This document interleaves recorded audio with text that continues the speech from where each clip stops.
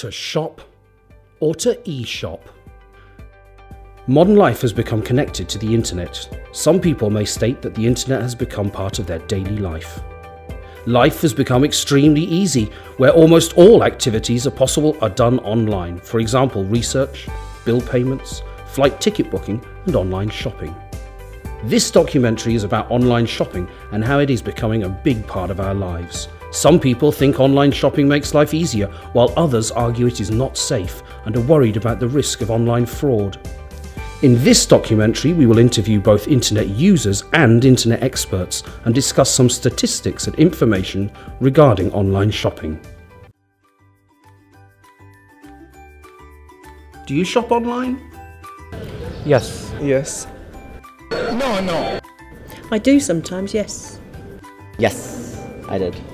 Yes. Currently, no. Sometimes, yes, but not often. Yes, sometimes. Yes. Yes, I do. No. No. Yes.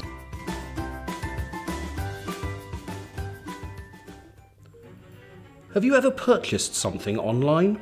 Yes, but not personally. I would ask a friend or a family member to get me something online, like a book or a product, but never clothes. Yes, I have mostly video games, special editions and all that, And sometimes I like to purchase clothes. Yes, I have. I usually buy hoodies and electronics. More of PC components. Research has shown that Amazon is the top online shopping website.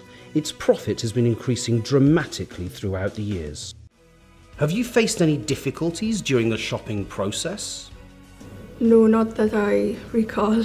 Currently, I don't really face a lot of problems when I order online, but I used to be afraid to order from any website, so I only followed trusted websites. But now I see that in today's world, more and more websites are trusted. Have you been in an online fraud? It happened to my aunt. She made a purchase online, and the site contacted her and told her that her purchase will be delayed. And this happened for a couple of times. But afterwards, she started to realize that maybe they lied and took her money. But she kind of was able to handle it well. It happened to me once. Last year, actually, I ordered a piece for my computer from eBay. I told my friend to get it. He paid the money I gave him, but the guy who promised us the product all of a sudden cancelled his account and vanished. Not really, no. Do you think there are enough regulations to protect the customer from online fraud?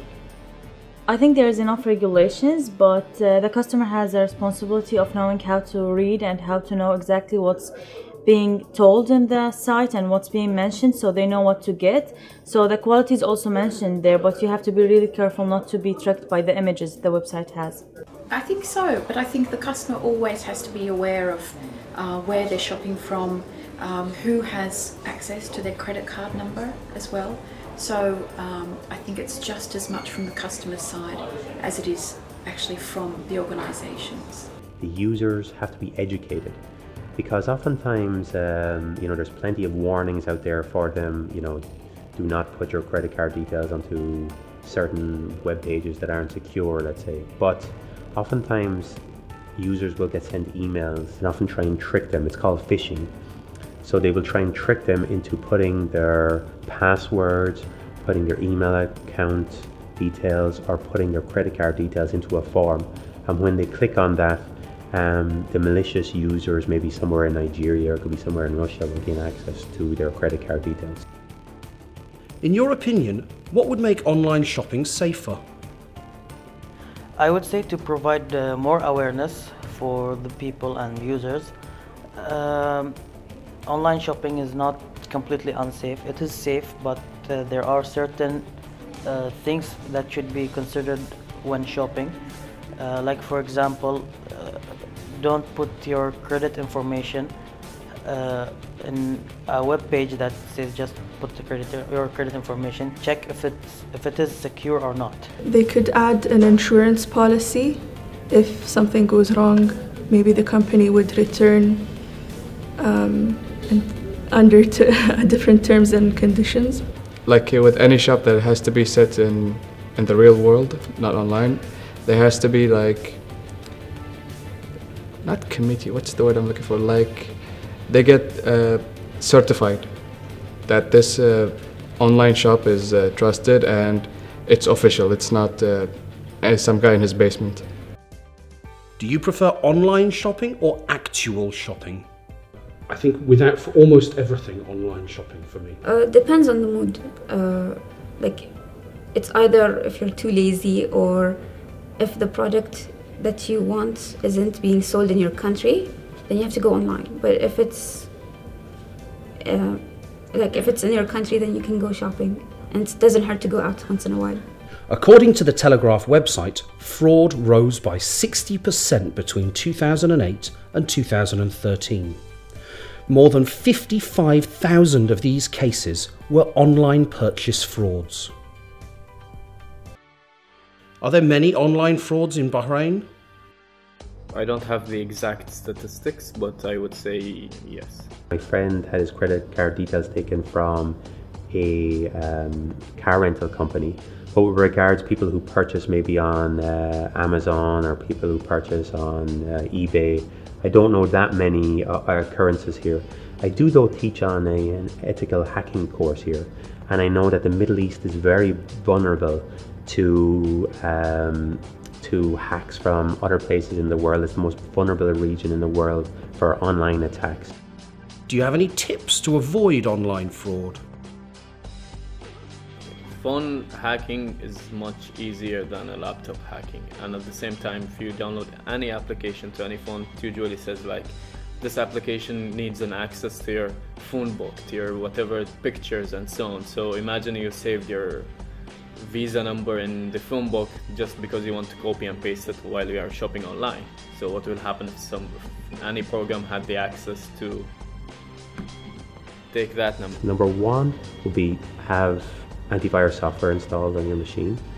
Number two, don't click on any suspicious links from people who send you emails. You know, they might promise you 100 million dinars and lodge into your bank account, but I wouldn't really believe that. And the last thing would be when you're using torrent websites, that you be very careful with software that you install on your machine, that you download from these torrent websites.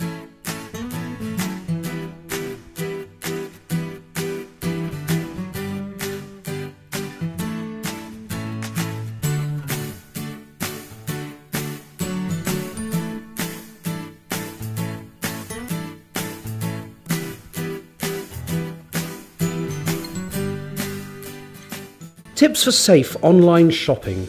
Number 1. Keep it private. Avoid using public Wi-Fi or public computers when shopping online. Number 2. Keep your computer or mobile device up to date. Updating your browser will help to ensure that you're getting the most up-to-date security protection. Number 3. Use a payment method with buyer protection such as PayPal, Google Wallet and Skrill. Number 4. Use familiar websites such as Amazon and eBay, or research your retailer. Number 5. Give out as little information as possible. Number 6. Install malware protection software. And finally, number 7. Never ever give out your credit card number over an email. As a result, it was found that there were two sides to this argument. However, the majority of research and interviews are in favour of online shopping. It also demonstrates that if the right instructions are followed, e-shopping can be completely safe.